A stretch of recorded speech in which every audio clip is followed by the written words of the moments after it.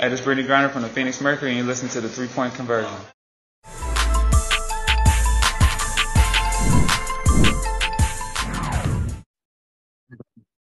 BG Hayden Silly, PHNX Sports. Good to see you again.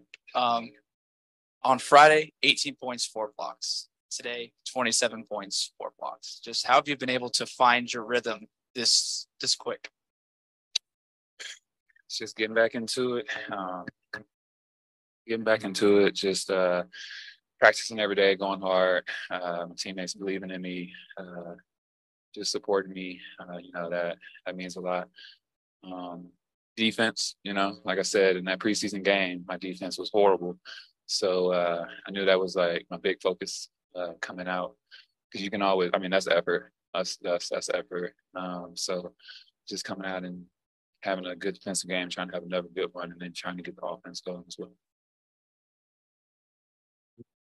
Hey, Brittney, Eliav Goodbye to your right. Eliav Goodbye, Sports 360 AZ.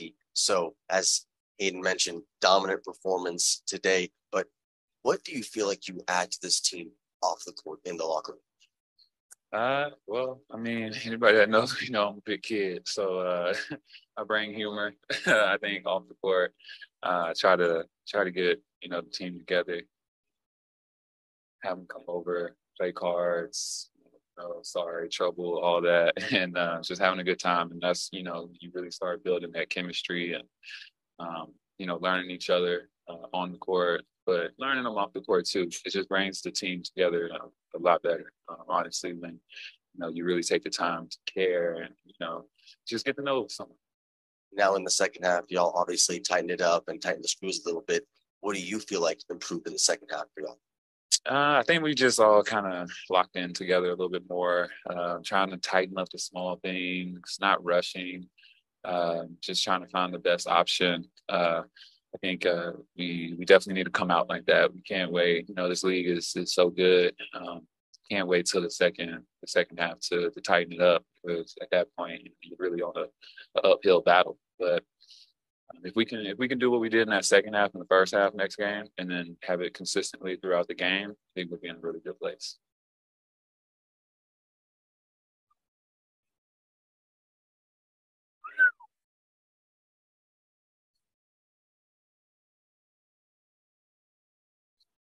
It may have been a little dust in my eye. It was a little dusty.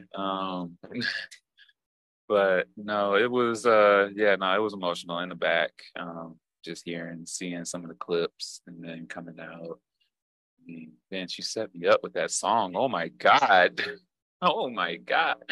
But no, it was really good. It was really good. Part of the process of healing was, just kind of letting it out. So I got choked up a little bit, but tried to hide it, but I see you caught it. that that was amazing. I don't think I've played in front of everybody in one place, honestly, since like high school, honestly. So just having everybody here right now, like I said before, didn't know when that was going to happen, if it would happen, depending on how long it was. It could have been a lot different. So just having them here, just spending time with them, playing in front of them, that got me choked up. Yeah, that one got me.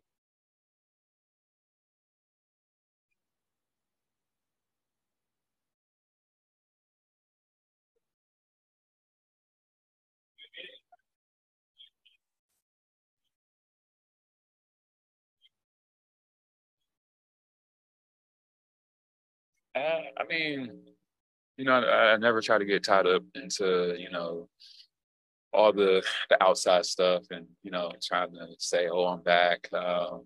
Granted, I did say it after that 3, but starting off the game, that wasn't my mindset. My mindset was, if I'm the first option, okay, I got to go score it. If I'm not, then I need to get my player open or whatever it is. But it always feels good when the first bucket goes down. But just trying not to get caught up in all that. I let y'all, set the stage for the matchups and all this and the clash of the bigs and all that. But I just play.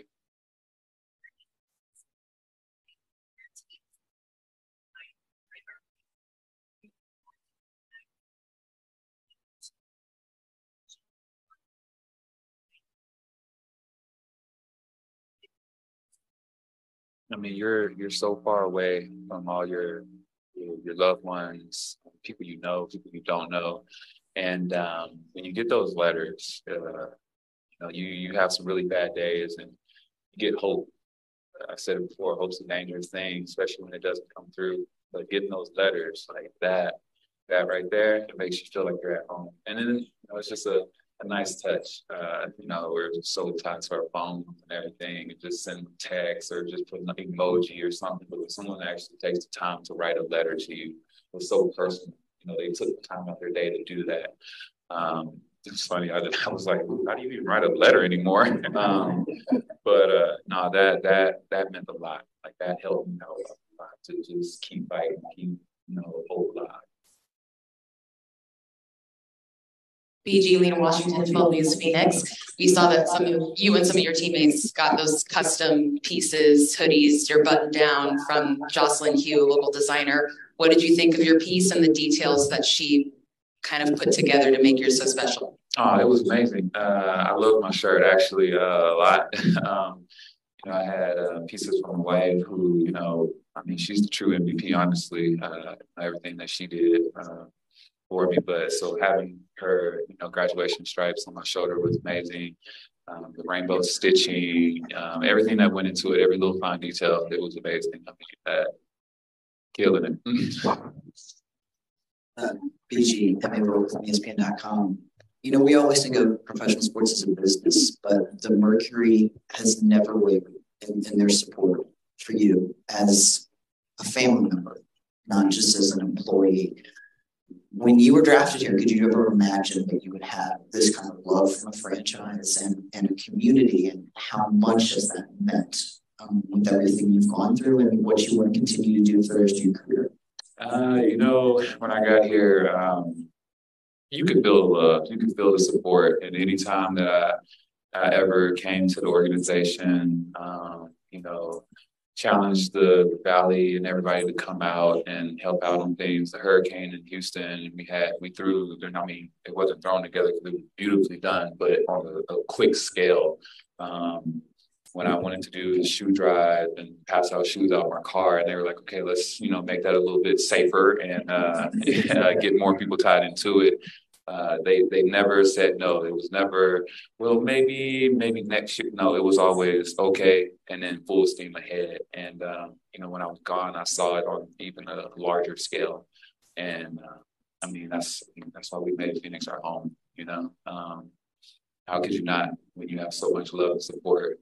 People people I've never met, the Valley, we come together. Chris from the New York Times, when you hit that three and you looked at the crowd and you told them you were back, what did that moment feel like for you? It was kind of like, originally, for me, I couldn't see that you said you're back, so I went on Twitter, but it felt like from there, like you were back, like you were leading the crowd, like you were like the conductor and everyone was yelling with you. Like, what was that moment like for you? That moment was very special, honestly. It took me back to my last season playing. Just felt really good, honestly. It was a crazy moment. Oh, man, I got to see all that. Hi, BG, Alexis Davis, Phoenix Mercury. How does it feel to play for one of the only WNBA franchises that has an official name for its fan base? It means everything. Anybody that comes to this game knows, the X Factor and everybody. You're gonna see, hear, feel the intensity, and it's every single night from the start of the game to the end. The X Factor shows up, and they're gonna be loud and crazy in the stands and all that. So, and we feed off that. We really need that. Especially when there's low moments, we need that. We need that energy from everybody, and being able to play in front of them means everything to me. I don't take it for granted. That's for sure. Brittney, Robbie Baker with Boston. Good to see you again. You mentioned the emotion you felt in the pregame ceremony. What was it like trying to balance that and soak that all in while also knowing in a few minutes the ball's going to get tipped? You had to get your game face on. Yeah, just feeling it and then trying to put it to the side, a little bit. But it's just a balancing act. With anything, I said it last time in media, with any job that you have, from the biggest to the smallest, whatever you have going on, when you get to work, you got to work. Like my team depends on me. Fans want to see a good product out there. And, it's my job to deliver that no matter what I have going on. I have to leave it in the locker room, come out, do my job. So just kind of keep telling myself that. Jeff, you want to go first? Hi, Jeff. If I was going to ask you that Tom's question too, but since that already got asked, can you just talk about kind of trying to reestablish some rapport with Brianna Turner? She didn't start today, and she hasn't taken any shots in 2 games. How are you trying to encourage her, and reestablish a relationship with her? Yeah, we're trying to get it back, find the flow within the offense, and, where we can, get our little connection back. Just talking to her. Breezy's amazing. Breezy is a great player, and I love playing beside her. It's just for all of us, we're all learning. I find myself in spots where I'm like, oh, I shouldn't be here. So I can only imagine, how it is. Team changing and all that. So just talking to her, staying in her ear, keeping her motivated, and it's gonna come. We'll see the BG Breezy 2-man team for sure. Hey BG, Nick Saletti from ABC 15. What I'd like to know is you're an athlete, so we know that your body is trained, mentally you are trained as well. How have you used all of this training to mentally get you to this point and now get you on the other side of this? You got to lock in. Every day I come to the gym, you got to lock in and get going. It's going to be hard. It's going to be tough. But, from the moment I started playing, you got conditioned with that, going to college, making it to the pros, playing overseas. There's always something at the Olympics. There's always something, as much as we want to have a perfect season and not have any adversity or go through any, trials, it happens. So each time you learn something new about yourself, you learn, okay, I can get over that. I can get over that hump. So then when the next thing comes, like, oh, I can get over that. I can succeed. So just remembering all those little moments and that got me here to get me past whatever is in front of me right now. Cassandra Negley with Yahoo Sports. It's been a long, emotional weekend, and it's focused on your return. That's why we're all here. But do you feel like as that second half went along and as you yelled, I'm back, that maybe everything around you is starting to shift towards this is basketball, you're playing for the Mercury, you're trying to fix? Yeah. We got the first game, done. We got this one done. We didn't get the outcome that we wanted, but I definitely feel like, finally, we get basketball, and I hope all of y'all still keep coming out and covering this league. Not just, the EG back home opener and the attention and all that. Hopefully y'all keep coming out here to these games because, like I said it many times, we have a great product in the WNBA and we need all the coverage we can get. Like, y'all make a difference for us. So we need every single one of y'all here. BG, one more question for me. You mentioned healing process earlier. I'm curious. There was a lot to work with and everything you've been through. How much did tonight, and it's been quick, tonight you think helped with that healing process and continue to move forward? No, it definitely helped. There's a little stepping stone, and each one is, doesn't, it can be small, it can be big, but each one matters. And, tonight was quick, and, I go home after all this and think about it, and talk to my wife about it and all that. It's just all healing and, get me to a better place. We're now going to have a special presidential envoy for hostage affairs, Roger Carstens, up on stage with Brittney. He's one of the people who helped bring her home.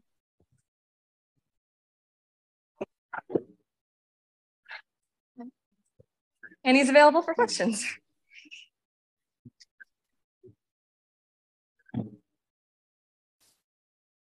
Don't be shy. The media helped bring BG home, so you were a part of this. Well, Lena Washington, 12 Sports. What does this moment being in Phoenix for this moment mean for you and the whole administration? But on a personal level, I was sitting there crying with Sheila Jackson Lee, Congresswoman from Texas, when BG came out. I think it was a very emotional moment for both of us. But I can tell you from where I sit and where the team sits in Washington, D.C., we knew that this day was going to come. We knew it was going to be hard. It would take some time. But what we saw today is exactly how I pictured it. BG home, Sherelle cheering her on, BG's family in the crowd, and BG back on the court doing what she does best, and that's playing basketball. We know that the Mercury and BG are partnered with Bring Our Families Home. I'm curious, the PSAs that we all saw throughout the game, can you speak to how impactful those actually will be as you know, the thousands of fans in attendance see those every game that they're here? I almost feel like you were a plant because I was hoping for a question like that. So everyone seems to think that the U.S. government brings people home, and we don't. What brought BG home? Number one, BG stayed strong and resilient under some very trying conditions and exhibited character and leadership. But there's this whole team that brings people home. And the government simply partners with folks like Vince, with folks like the Mercury, the X Factor, members of Capitol Hill, congressmen, senators, their staff, the media, civic society. We all partner together to find a way to bring someone home. And so I've had people ask, how many people have you been responsible for bringing home? The answer is always zero, because we in the government never bring someone home. It's everyone. And at the end of the day, the president's usually having to make some hard decisions. And in showing those courage to make those decisions and building off what we all did here together, we bring BG home and we bring others home. So in bringing the Bring Our Families Home campaign to partner with the Mercury to get this message out there, Sherelle, how are you? Good seeing you. But to partner like this, that's how we increase the awareness.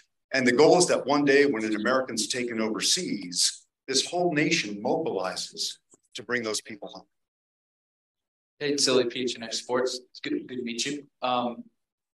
Brittney's obviously talked about having hope throughout this whole process. How, in your opinion, did this administration continue to have hope throughout, you know, the setbacks, the hurdles, things of that sort? You know, part of it is, to be frank, it's almost like we hire optimists to do this work. You have to go to bed every night knowing that you're failing 30 to 40 families because you've not brought their loved ones home. But just like BG said, it's just like basketball. When you show up the next day and step onto the court in Washington, D.C., you still have a game to play and you still have to keep pushing. So there's no option in the government to never not have hope, because at the end of the day, some people are expecting us to be that final entity that puts the ball in the net, puts the football into the goal. And so it's not really a decision to not show up and play the game. It's every day when we come to work, we have to be at our best, no matter what's going on in our lives. We have to push that aside. And like BG said, when we step onto the court, it's game time. We have to execute. So we're in a way required to have optimism to get the job done. We'll go to Eliab. To you, right? Eliab Gabai, Sports 360 AZ. What do you feel like you learned in the process of bringing Brittney home that you can help in bringing others home as well? I might go back to what I was talking about earlier, that it's a team sport. There were times when I think the government could take maybe 70% of the action, but we require Sherelle to maybe bring up a little more. There were times when the Mercury came to the forefront. There are times when the ambassador downrange in Moscow was able to exhibit some more, I guess, energy or perspective. But when you bring someone home, it's never just the people in my office doing it. And to me, Brittney's case was kind of like a textbook example of that. And maybe I'll say one more thing. This is not only an example of how everyone comes together to bring an American home, an Olympian home, but it also showcases the fact that this is important to this nation. It's important to the president. It's important to the Secretary of State, but it wouldn't happen unless it was important to everyone in this room. And whether it's BG or whether it's Paul Whelan, who still remains in Russia, or now Evan Gershkovich, who's also now in Russia, we're not going to take our foot off the gas. We're going to keep pushing, and it's going to be us that eventually brings everyone home. We'll do one more. Josh White with ESPN. Hey, Josh. How would you describe, speaking of the process, either describe it or encapsulate kind of the whole thing, conversations, negotiations? How would you kind of wrap it up? Well, it usually starts off with accepting a case. At that point, like as soon as I took BG's case, I pictured this day. I knew that this day was going to come. In a way, you kind of build back from there. You have to determine what is it going to take to get with the other side? What's the other side going to want? What can we offer? Every case is wildly different, but you're not alone. I'm not sitting there by myself trying to execute this. We have a government, the intelligence agencies, other diplomats, people from as far away from the say Department of Transportation or Commerce. Everyone in the government throws it in, but it's then reaching out to this broader community that sometimes the solutions become more clear, more apparent. And then once you start to smell that scent and get on the trail, you have to pursue it to its logical conclusion, which is watching BG on the basketball court today. And it was just, you know, I'll tell you, I cried like a baby throughout that entire game, just watching him play. So yeah, I hope that probably just doesn't describe it as well as you'd like, but that's how it was. That's how it felt for me. Thank you both. Thank you. Thank you. Thanks.